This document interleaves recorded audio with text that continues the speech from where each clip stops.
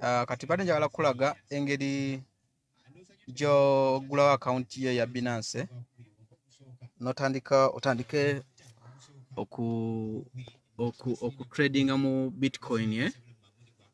Ogenda ku link gye nakuwadde n'ogiklikingako eno ya Binance eno ya Binance eno link gye nakusindikidde,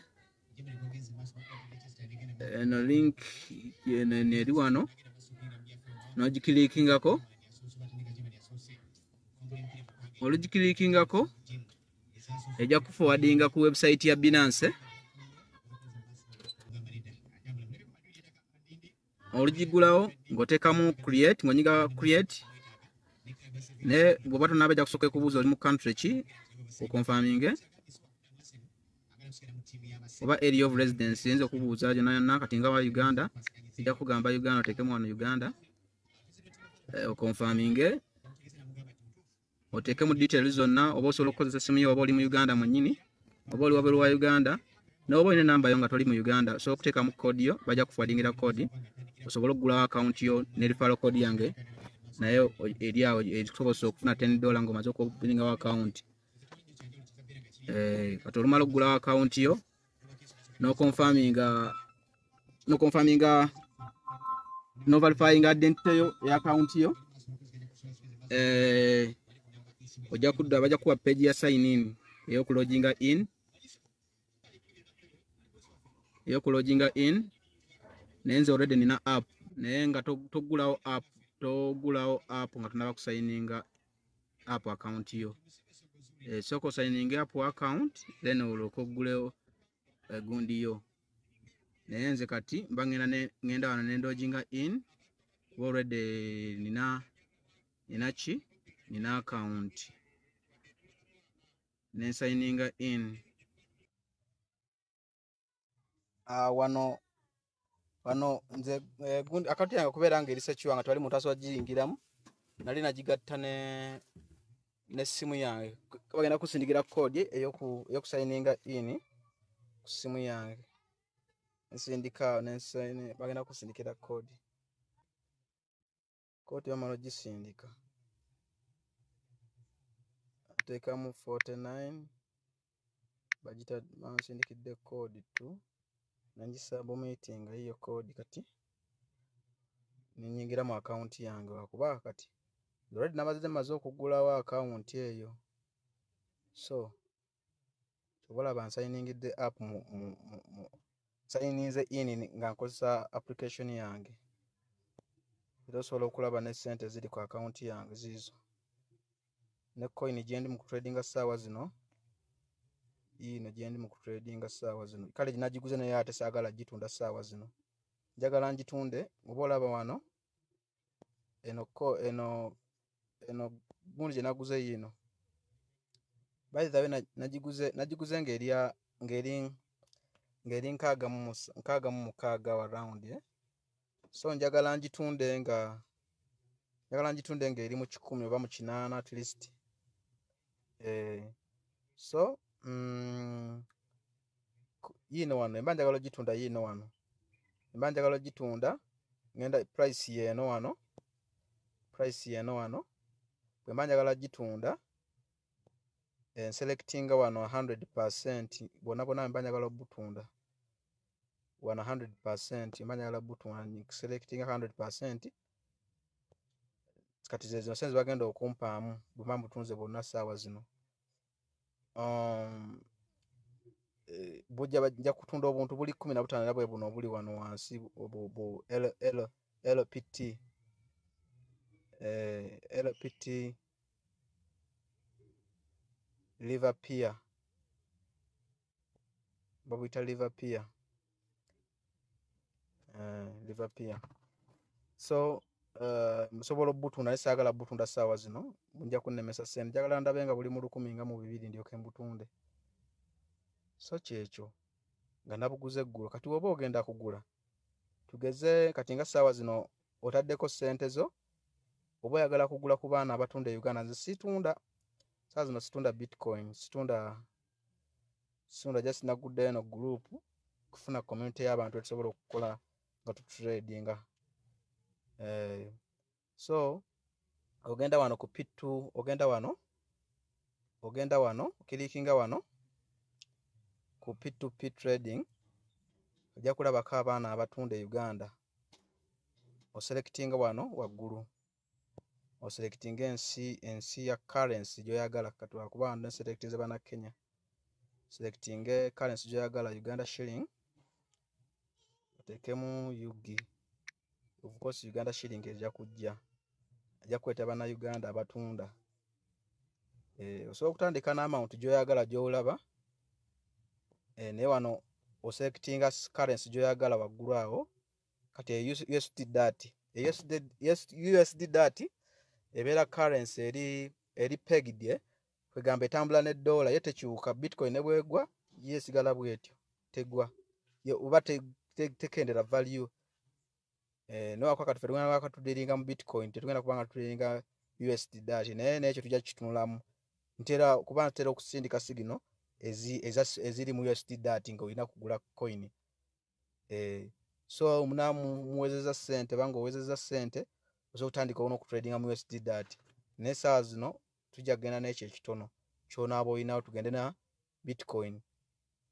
Kuba bw'olaba awo waliwo USD dat, ne wabeerawo Bitcoin, ne wabeerawo eno BUSD, Binance US dollar. Coin ya Binance yeno app yennyini gye tukoleramu, naye eri pegged ku $, tekyuka. Sente ne bwezigwa zitayo tekyuka.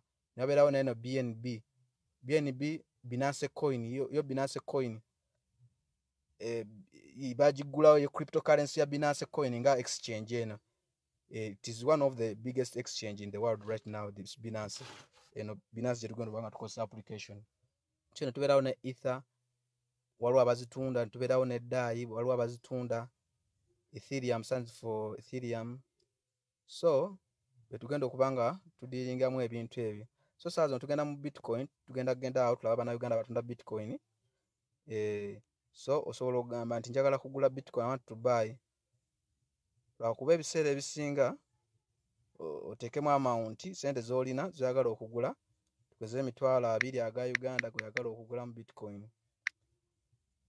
Ogalabye, ojja kufuna bu Bitcoin buubwo butono, naye nga buubwo ojja okugula mu sente za Uganda. So ejja kutwala ku page ku gundi, ku page yoyo omuntu gweyagala okugulako katunu oba muyita Hamza Fofo. Ajja kulaga nti alina mobile money, ojja kukozesa mobile money omusindikire sente, tukole ki, tumusasule. Oba nange muguleko wano nga mulaba, kiraga kamuguleko za $20. Bwe nazigula, katukebere wano. Bw'onaalaba olina okulaba method of payment. Ogenda wano to payment page, ogenda no selectinga Hamza yiye enamba yagitaddewo, enamba yiyo ya MTN. Katugule, kati ngenda kugulako Hamza ku namba ya MTN, ngenda mugulako $20. Kamuguleko $20 Hamza tumuguleko $20. Ngenda ku simu yange ya MTN, tumuguleko $20. Olumala okusindikira Hamza $20 gwe, ngo ogenda awo ngo selectinga payment, ngo kilikinga ko oyagala okutransferinga. Nze selectinze, kanzireke mabega nkulage make payment. Okuselectinga wansi no selectinga ku MTN, wina oyagala okukozesa. Anaona ya Airtel, selectinga MTN. Kati omaze okumufuseeringa sente, onyiga kana akapesa transferred not fire. Bagenda musindikira message amugambe twalwa making the transaction ya releasing Bitcoin zo mu wallet yo. Nange kenkanyizeeko, tulinde Hamza akole ki. Kati saa zino tulinze Hamza alilizinga Bitcoin zaffe. Hamuza wala wano gundi time etambula era nolaba ne wano batugamba transaction has been completed.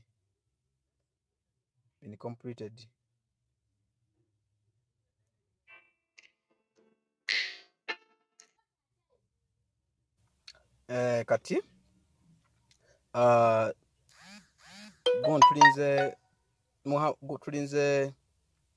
tulinze Hamuza akole kiyalirizinga bitcoin zaffe. Bwalwawo nnyo oba n'amala essaawa nga n'amala takola ki, osobola omuripotinga oba n'apiiringa noba bajja kuddamu singa batazigize. So twali sente zo nti ziba zigenda kukola ki, kubula, ziba tezigenda kubula. Kati katuddeeko emabega tugende wano ku notifying. Waliwo ka notification wano okalaba awo, tugende ka notification tulabe Hamuza agamba ki wano. Tewali kibagamba, just Binance etugamba wano wansi, batugamba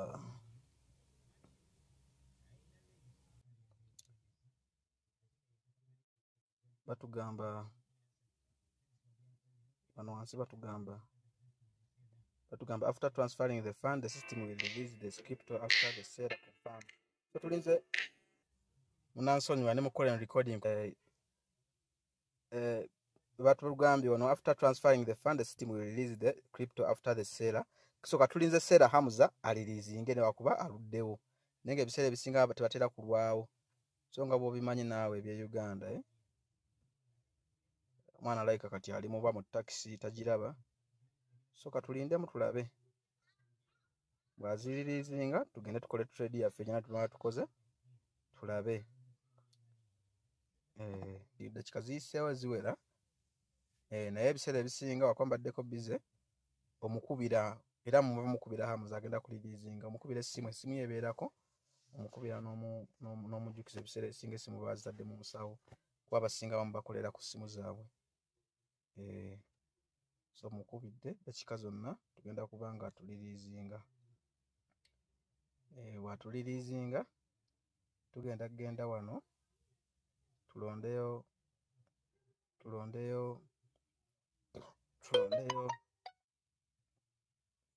wano tulendeyo crypto. So tugenda kulondayo wano gundi gyembawadde, eno gyembawadde, eno sigino gyembawadde gye tugenda okulondayo.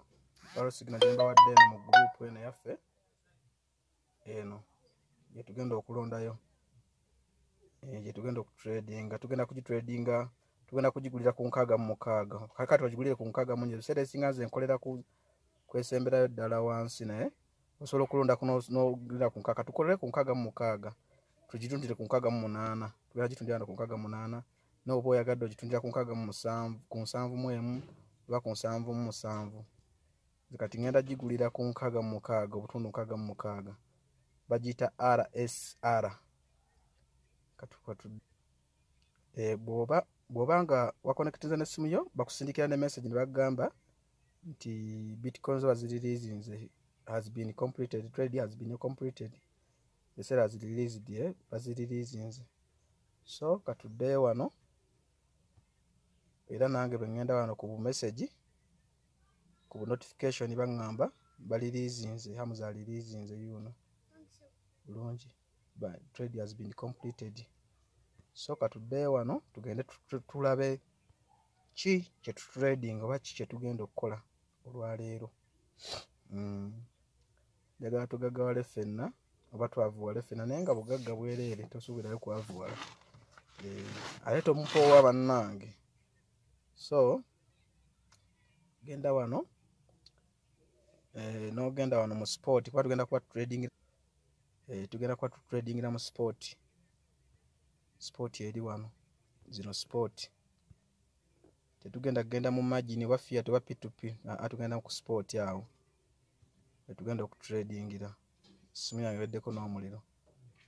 Then tugende wano, twagambye coin bagiyita RSR. Genda gisearching RSR,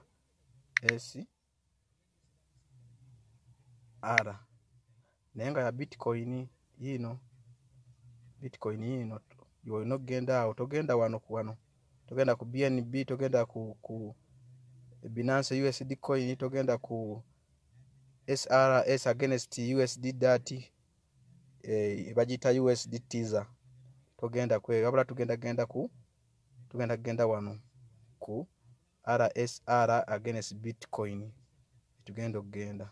So nga nkirikingako okirikingako bitcoin zaffe zino zayingiddewo. Ogenda wano mu fund kuziraba, ogenda wano mu fund